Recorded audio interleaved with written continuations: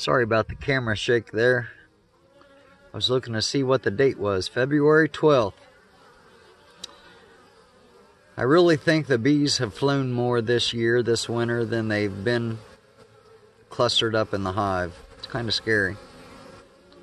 But at least they're bringing in plenty of pollen. I put some sugar syrup on. A few days ago, they've actually consumed about maybe half of it. Also put a pollen patty on. We have a day forecasted for later this week. I think it's Tuesday or Wednesday. It's supposed to be in the 60s. And I'm probably going to take that time to do a breakdown hive inspection. Seems early, but everything's 8 weeks early this year, so what do? If I don't stay on top of these hives, and I kind of suspect they were bringing in pollen the second week of January, which means that queen's been in there laying up to 2,000 eggs a day since middle of January. This could get real interesting really quick and start getting them into a swarm mode if they start to get crowded. So I'm just going to go ahead and pretend like it's middle of March, even though it's not even the end of the second week of February. What else can you do? I've also got some new chickens coming. I ordered online. Rhode Island Reds, that's my favorite breed. I had Cinnamon Queens that I tried for a couple years. I didn't really care for them. I mean, they were okay. The eggs were not as dark, and they didn't lay as much as the Rhode Island Reds. So the Rhode Island Reds that I had prior to them was just crazy how many eggs they would lay, and double yolks, triple yolks. I really liked those eggs. They were a lot of fun. They tasted really good. And I'm also expanding the bee yard. I'm hoping, I've got a plan to get the bee yard expanded. I wanted to have 20 hives by the end of last year, and just with the cancer recovery, that did not happen. So I'm going to try to, basically anything, the way that I operate my homestead is anything I don't get done one year rolls over into the next year. And I try to keep my task where I can always get everything completed. But there are some years, like last year, I didn't get the beehive expanded or the bee apiary expanded. So I'm going to try to get that done this year. And that's really the only thing. The chickens and the bees are the only thing I'm going to focus on for right now. I may add the goats and rabbits again in the future. I've got a process, the way that I do meat and egg chickens, that I'm going to record in detail, because I never really ever done that in the past, and I realized that it's a very efficient way to raise dual purpose birds. So hopefully you can stick around and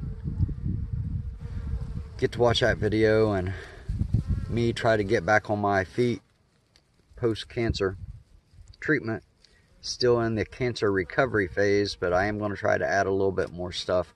You know, the bees and the chickens, I'm paying $45 a month for eggs right now at the store that taste horrible. They have really thin shells, really small eggs.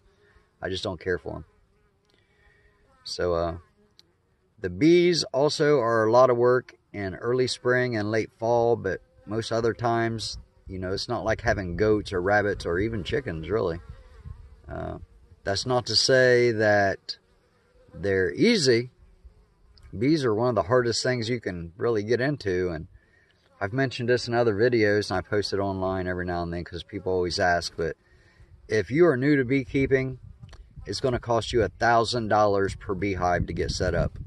That is the beehive, the bees, all the equipment to maintain that hive. And you're probably going to lose it.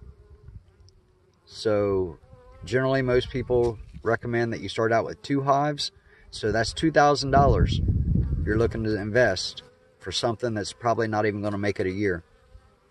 Now your second year, you're probably going to spend about $425 to $450 to replace the 2 sets of bees you already lost But that's better than paying $2,000. So you'll probably lose your first your first bees. You'll probably lose the first winter. If they're still alive by winter, you'll probably lose them the first winter. So you'll replace them in the spring. And if you get lucky, they might make it to the following spring, but you're probably going to lose one or two of those too. That's just kind of the way it is. It'll take you a couple years to get the experience that it actually takes to maintain bees. So bees are a pretty huge investment. A lot of people don't realize that. But once you get it down, it becomes more enjoyable. I mean, it's always enjoyable, but when you're not having to spend out huge amounts of money for something that seems like it's not worth it because they just die all the time. But you will eventually get it down. It's just going to be something that's going to take time and money. And then once you get the skills down, it'll be a little bit easier after that. But then you'll still have to contend with all the stuff that all beekeepers contend with, and that's disease and pests. They don't ever go away. You got to deal with them all the time. I have lost bees due to both. Varroa mites. I've lost bees from varroa mites. I have lost bees from hive beetles. It's been a couple years. Hive beetles in northern Kentucky, they're hit or miss. I've had some years where hive beetles were really bad, and I've had other years where I never really seen a hive beetle unless it was propolis in place in the hive. So you just got to be prepared and know how to deal with all this different stuff.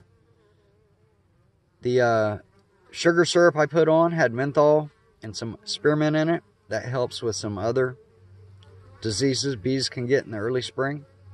I do have a video up on my medicated sugar syrup. I'll link to that in the top right corner of your screen, in the info videos or additional videos section, whatever they call it.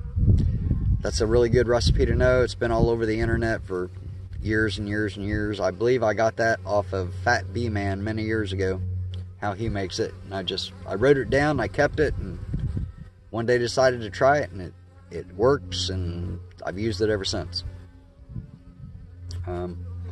Anyways, I'm just sitting here rattling now, but just to let you know, the bees are doing very well. All of my beehives so far are doing pretty good. And we'll talk to you later. Thanks for watching. God bless you. God bless your families. God bless your homesteads.